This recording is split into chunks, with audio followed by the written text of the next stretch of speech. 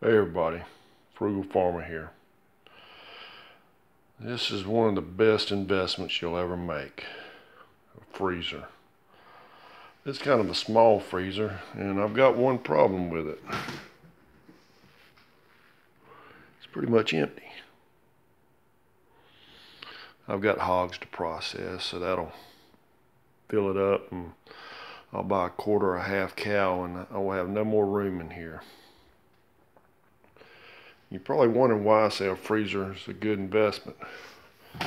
Well, you can buy large quantities of meat, put in here. If meat's on sale, you can buy it up, put it in here. If you aren't, for buying like half hogs or half cows or whole for that matter. If you find a sale on broccoli and frozen broccoli, you can put that in here for use.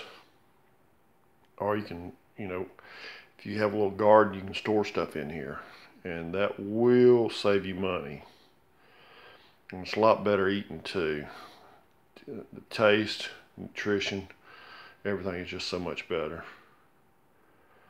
But you can get these freezers, if I remember correctly, I'm thinking between the $300 and the $400 area for this freezer. It's a small one, and it's all I need for right now. And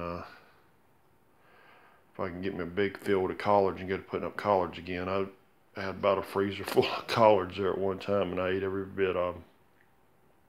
But sometimes you can get a scratch and dent at Lowe's and get one pretty cheap, or you can find a used one on Craigslist.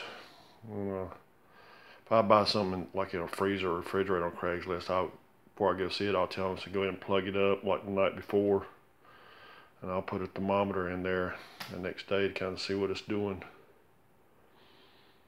and just to be on the safe side. But just a little hint to save you some money. Thanks for stopping by. Come back again when you will. Share, comment, like, hit that subscribe button. Oh, in case you're wondering, those are pork neck bones.